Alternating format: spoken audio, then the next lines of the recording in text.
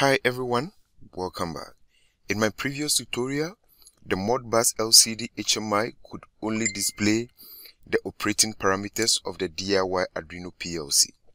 In this video, we will modify the program to allow real-time changes of the parameters and display them on the LCD. Let's get started.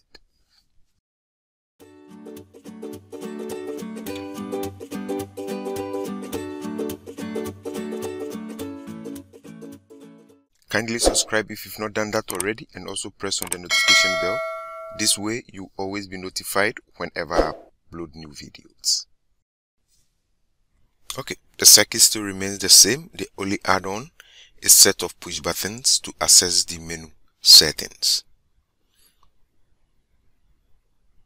Okay, so we change these converters so that we can display on and off instead of ones and zeros. Okay, I bring a multiplexer, two of them, connect to the selection, change the first input to off when my bit is 0, and then the second input to on when my bit is 1. I do the same for the second multiplexer, and then on as well. Okay, I wire it up just as shown.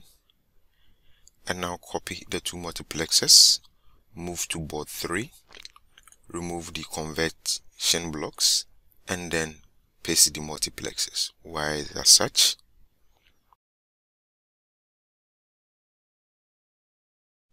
Now we need to assign the inputs. So we change the screw to pin 6 and then menu up button.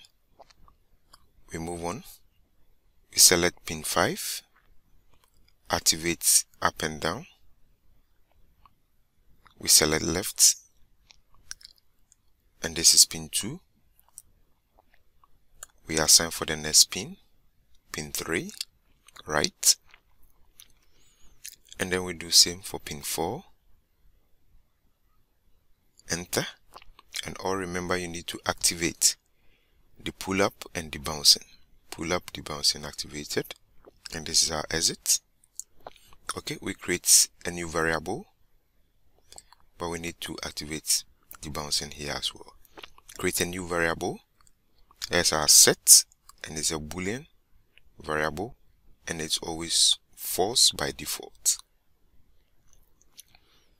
We create a new board in between 1 and 2. We bring our enter and then our exit buttons. We bring our set variable as well, and then we bring a set reset, and then a timer, 2 on delay timers. Position it correctly, wire it as shown. Okay, and finally wire it to the set variable. We need to give it a delay of 3000 milliseconds, and same delay for the second, and this will delay our enter and exit pin. We need to note them. Okay, we disconnect, and then we need to do a new variable, or let's say a new logic, to enable our display. So AND gate, we bring the set and then the counter comparator also there. We copy and then repeat for the next board, which is board 4. Delete this very section, introduce the new logic, which is an AND gate, introduce the new logic into the next board, which is board 5, and then introduce it into the next, which is board 6.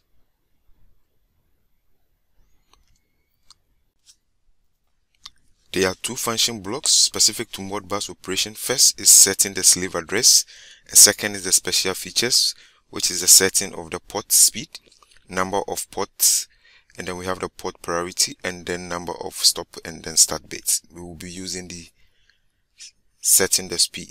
We have from 0 to 11 on the chart, and we will use it as such. So we will move on. We need to first bring the menu block, so we bring the menu block, and then we need to create two coils and this is our memory bits. So create first one, memory bit 1 assigned to 4, memory bit 2 assigned to 5 as well. Okay, I open the menu block and then change the name to settings.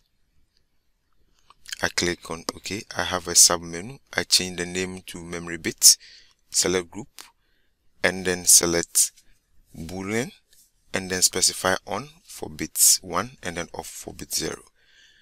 I create my next, which is memory bit 2, on for bit 1, 0 for bits off.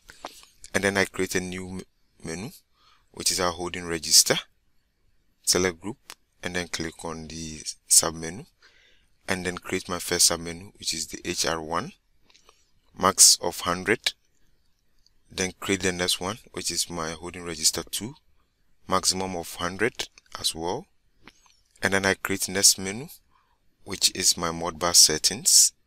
Select group, select sub menu, and then slave address, which will start from 1 to 255, and then move on to create the port speed, which will start from max of 0 to 11. Okay, I go to control, select these options. I go to this section, select these options, and then output, and then select this option as well. It's done. So you can see I have my block with 7 inputs and 3 outputs. Okay, I bring all my inputs starting from menu up, menu down, right, left, and then my enter and exit. Okay, I wire them up quickly. Okay, good. And not all of them. Right click on it and then select not. We need a display, so I bring the display in and then wire it up. And then I need to display this on row 1 and display this one, the first one on row 1, the second on row 2. Okay, I take this not off and then bring the condition to display them, which is our set condition. Good. And now move on and then bring the values so that we'll be able to change the Modbus values. Okay, I assign this particular menu to it, which is the slave address. Okay, I move to the second one and I assign the board speed to it. Okay, good. And now move on and bring the settings and then the port speed blocks. Double click on it and then activate all these parameters, leaving it as 1. The second one, double click, activate them as well and leave it as 5. Okay, good. I wire it up. Great. I now need the number change block. I bring the number change block and then wire it to this first input of the block and then the output of this other block as well. I need a multiplexer and then set it to 12, and this will help us display the values that we've selected, that is the port speed. So wire it up quickly and now assign it as an integer and then assign 300. That is going to be our start, or when 0 is selected, 600 when 1 is selected, and so on and so forth. I need to do all that looking at the list, and then the final one is going to be my 115200 baud rate. Okay, great. Okay, great. So I wire it up nicely and then bring 2 concatenation blocks. Wire the converter output to the input and then assign address to the second input, and then wire this one up to the second input and then assign ports to this particular input as well.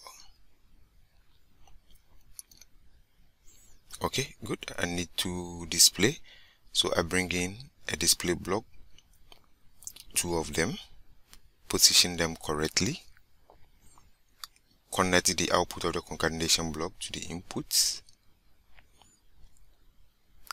and then need to specify the condition to enable them. I copy this particular condition, position it here, and it needs to be activated at count 5, and then I wire it up quickly, position them correctly, assign this to display at 1 and then this to display at 2. Okay, great. And now change this count value to 6. Now create a new board. I now need to specify how I'm going to change the values on the Modbus. So I bring the menu values and then activate the enable pins. Assign the menu to them. The first assign bit 1 to the first one.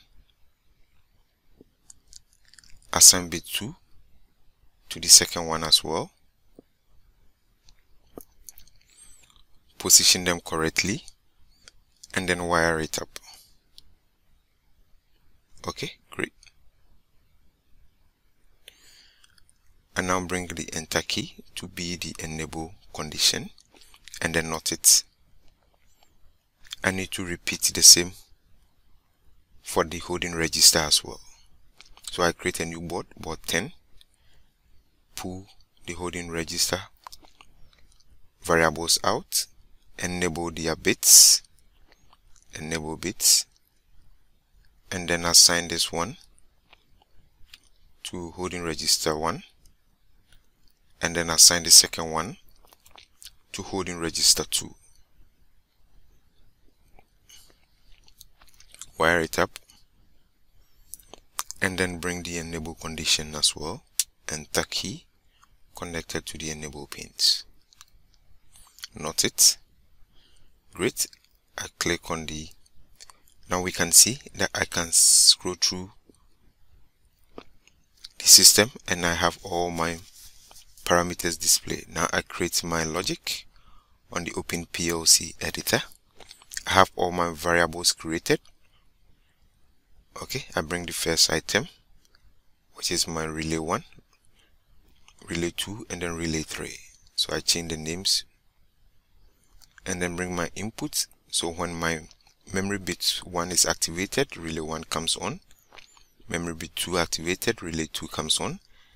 And then to get relay 3 on, I will need to compare the holding register value to a constant. So I specify 10. When the holding register is equal to 10 or greater than 10, output 3 will be activated. Okay, great. I click on the upload. I select my port and then change my ID to 2 and then change my baud rate to 115200 and then click on save. And I click on transfer and then transfer this one to my Arduino PLC. Great. So I have the PLC loaded and connected to my display. Now if I click on the menu, we can see that the addresses is there. By default is 19600.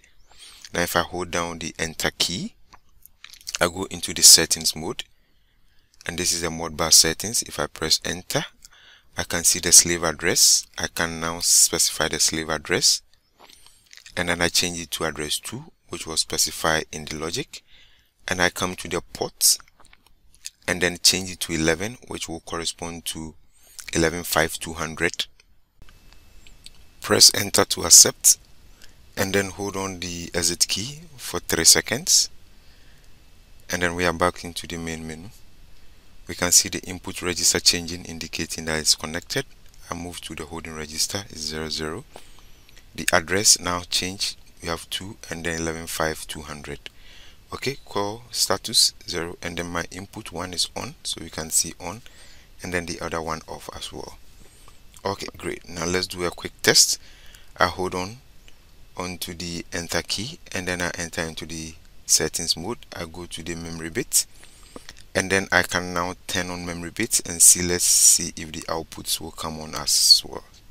I press enter and we can see my first output has come on. I move to my second bit, select on, and then press enter. We can see the second bit on too as well. And then I move on to the holding register or the memory bit again. Okay, I move back into the main menu, and then if I scroll through, we can see that the call is indicating that 2 of them are all on. My input status, okay, I move to the address, we can see the address there. I move back into the settings again so that I can turn the memory bits off. I select off and I press enter to turn it off. I move to the second bit, select off and then press enter to turn it off. Great. Now we need to test our holding register. I move to the holding register and then accept it, and then change the holding register 1 value to 10, and then when I accept it with the enter key, we can see that the third output is on now. I now drop it to 6 and then accept again, and we can see it's going off, indicating that our comparator is also working as such. I exit, and now when I scroll through, we can see that the holding register has a value of 6 in there. Great. You now have a working HMI interface. See you in the next tutorial. Bye bye.